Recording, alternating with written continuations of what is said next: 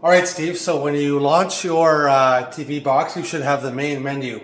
What you're going to do is you're going to launch the STB Emulator. Okay, so this is the set-top box emulator. You should have an icon down here in the bottom row that looks like a TV. I'll show you what mine looks like, and yours is going to look the same. Mine's in the apps menu. Okay, it looks like this. It says STBEmu. So just launch that from your home screen on your TV box.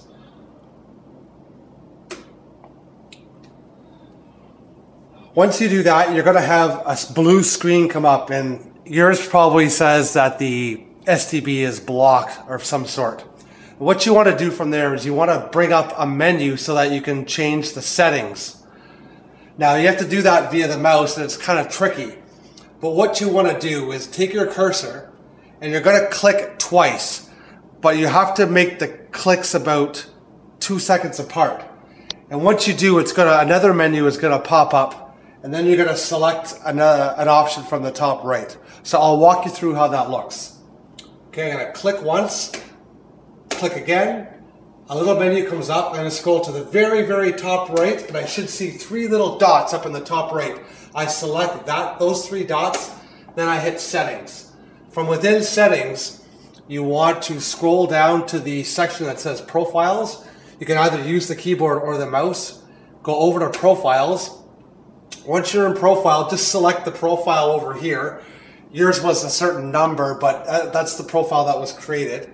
Just select that profile, and then from within there, scroll down to the 3rd option called STB configuration. Select that, and then you'll notice there's an entry called MAC address.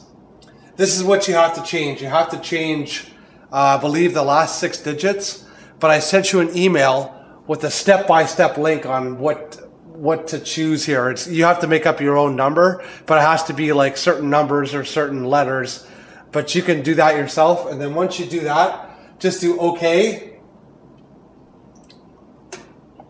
Okay, then you can just hit escape and exit out of all of this until you get back to the main screen.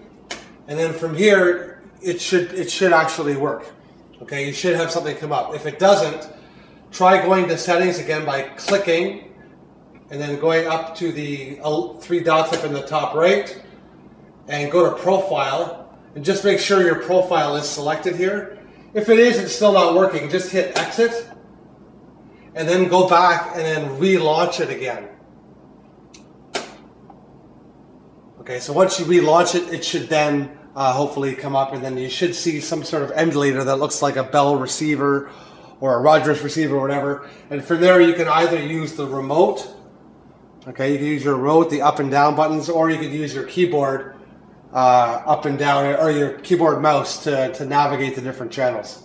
Anyhow, give that a try and let us know how it works.